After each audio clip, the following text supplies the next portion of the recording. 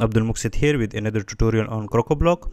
Today we will discuss how you can verify user email while they sign up using a new feature of Jet Form Builder. So let's start.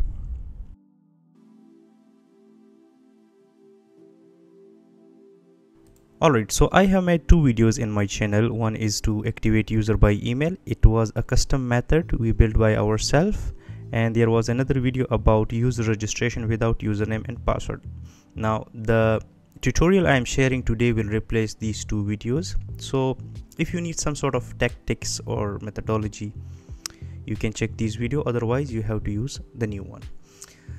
So we have I have opened this in incognito because I will be using the Google Chrome normal window for my administration and the incognito window for testing. So we have a sign up button and we have a Jet Form Builder with first name, last name and email. You can remove these two fields also if you want. Go to dashboard and go to plugins and make sure the version of Jet Form Builder is updated to, as of now it's 3.2.1. okay, let's go to Jet Form Builder and the name of our form is, I think, user sign up. Click on edit. I already made the form. You can follow the steps. I have first name, last name, email and sign up. Okay, if you click on Jet Form and scroll down, you will see a new option called verification. These are the actions we have in Jet Form Builder. You will see something called verification here once you update the Jet Form Builder.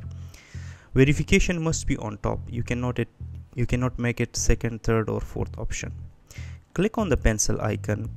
It will show you the options. First option is link lifespan. How many hours the link should be active? By default it's 4. You can make it 1. It means this link which will be sent to user will be active for 1 hour. If you make it 0, it will never expire. Now personally I am expecting minutes here as well, because usually we use 10 minutes or 15 minutes to make it live. So if we enter something like 0.4 or something, I'm not sure whether it will work in minutes or not. Second option is email field. Which field in your form will be used for email verification? In our case it's email address, so you should choose email address. Third option we have email notification. So email notification, by default Jet Form Builder will send a generic template which consists email verification link, but if you want your own, you can turn this option on and you can add an email action. Right now if you see on the right side, I already added that one, but the event should be default.process. okay, so this email will be sent prior to verification. Once the verification is done, these two action will be performed, which are verification.success. I will explain it a bit more in few minutes. The success page, once someone successfully verify the email, they should go to dashboard, because in my website I have dashboard, so they will go directly to the dashboard. Otherwise, if the link failed or they click after 4 hours, 5 hours, take them back to sign up. Okay, let me open the email template.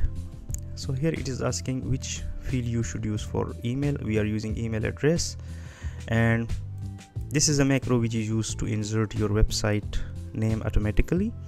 And this is my template. Let me copy and show you my template. I will paste it here and run. Okay, so dear first name, it's a placeholder. It will be replaced by the first name, and this one with the site.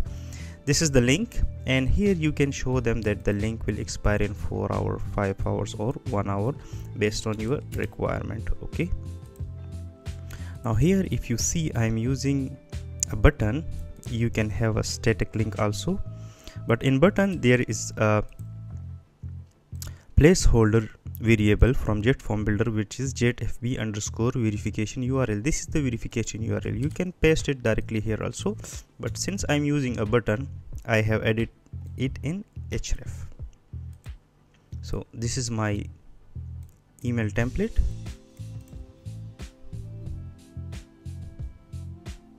and here I am sending the URL. If you click on this wrench icon, you will see these placeholder. We have token ID and we have verification token and we have verification URL. For verification, you need to use the URL. Once they receive this email and click on the link, then these two action will be executed. Let's click on register user. Here you need to map your fields. So for user login, we will use email address. For email address. For password, we will use secure unique token. This is automatically generated by JetForm Builder. So we will use it as a password and we will send it through email. This is the second action, through email to user also, and they will change it later on.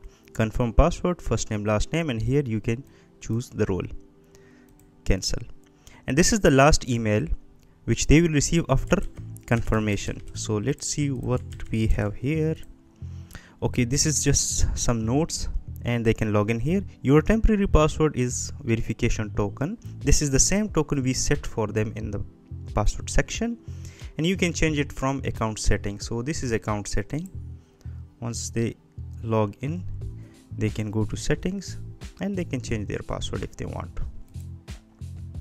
Now remember, these two actions will be performed once the verification is successful. You have to click on these arrows, dynamic condition and events, and the event should be verification.success. Mean once the email is verified, then it can be executed. If you forget these two options or these verification.success, it will be executed directly. Okay, let's click on update and let's check here, refresh. I will use one of my email and click on sign up. Please verify your email from the email sent to your inbox. I will open my email, refresh. So we already received the email. I will copy the link from here and let's go back to our incognito window and we'll paste it here.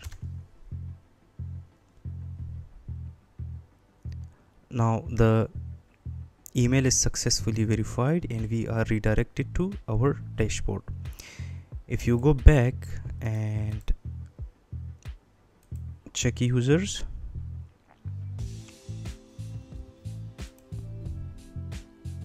you will see the new user with the email specified. That's how you verify the email address of a user. Now it's not subject to use only for sign up, you can use it for other purposes also. If you want to verify the user email, use the first step, and once it is verified, then you have to use the second step. If you want to learn more about the documentation, I will paste the link in description. If you have any question, please write in comments. Thank you so much.